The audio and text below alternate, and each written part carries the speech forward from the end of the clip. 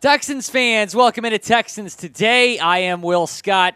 Nick Caserio has been busy, and in today's video, we're going to be breaking down every single move that Houston has made thus far in free agency. They have a lot of cap space to spend, and they're certainly being aggressive here in the first couple of days of free agency. And we've had you covered during this free agency period, so be sure to subscribe to the channel. If you guys want more Texans videos, we need more subscribers here on Texans Today. We just recently relaunched our Texans channel here at Chat Sports, so if you want more videos, go down, hit that subscribe button, and turn on your notifications as well so you know when the Texans make a move.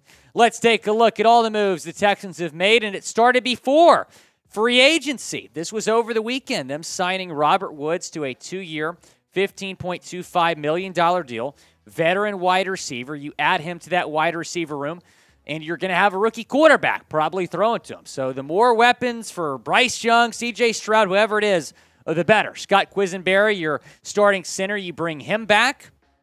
I would not rule out, though, the Texans signing or drafting another center, improving that offensive line. MJ Stewart, the corner, 2-year, $6 million.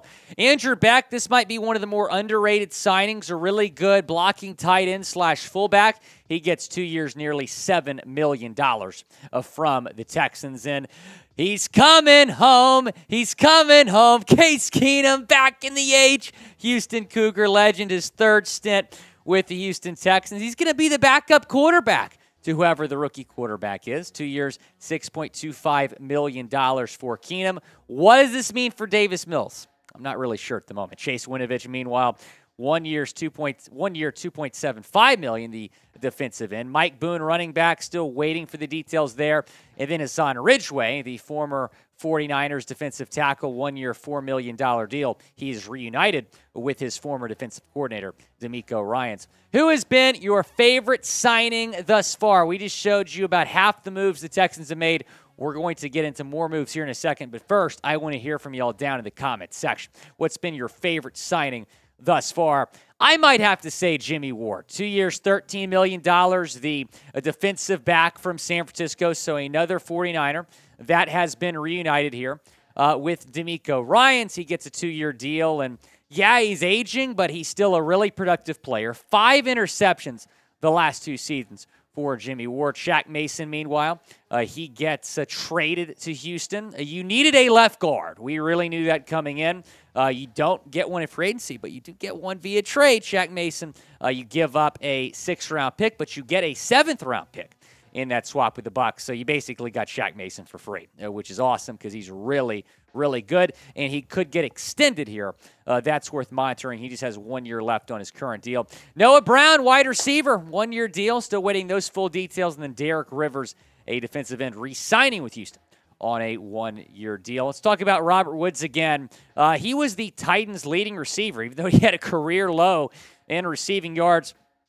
I just don't think the fit was great in Tennessee. He didn't really have a quarterback there. He had Tannehill, then Malik Willis. Both of those guys struggled this year, especially Willis. So now he's coming to Houston. I'm not sure who his starting quarterback is going to be. Hopefully Bryce Young. And that's going to be a really big weapon for whoever your rookie quarterback is.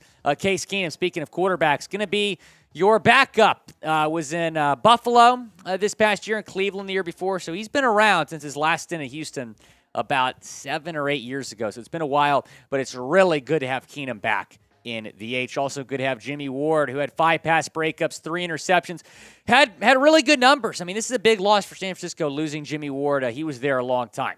So Jimmie Ward, the newest member of this Texans defense. Shaq Mason, the newest member of this Texans offensive line, just 1 sack allowed. When I saw that he was going to get traded potentially, I didn't know if it was going to be to Houston because I just thought he was going to get a lot of interest from around the league, and I'm sure he did. So to be able to trade for him, just giving up a 6th-round pick and getting a 7th-round pick in return is absolutely huge. Shout out Nick Caserio, who's doing a great job. Now, grade the Texans signings thus far. Type A, B, C, D, or F down in the comment section. It's a solid B+ for me. I've been impressed with some of these moves. Love the Shaq Mason trade. Love the Jimmie Ward signing. Love bringing Case Keenum back to Houston. Subscribe. It's still gonna get crazy. Trust me, this is just the beginning when you're talking about free agency for the Texans. I expect even more moves in the coming days, so subscribe to the channel to stay in the loop.